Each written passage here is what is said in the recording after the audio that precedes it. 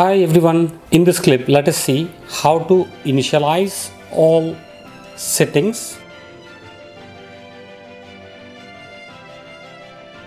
In some occasions we will have to initialize the machine to be factory default. For this, go to menu and look for system management settings. Under system management settings there is an option called initialize menu.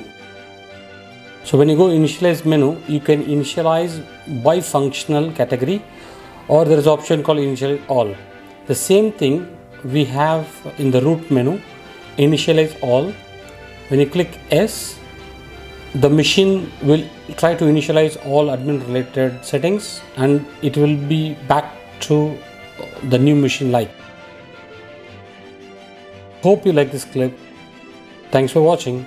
See you soon with another interesting clip.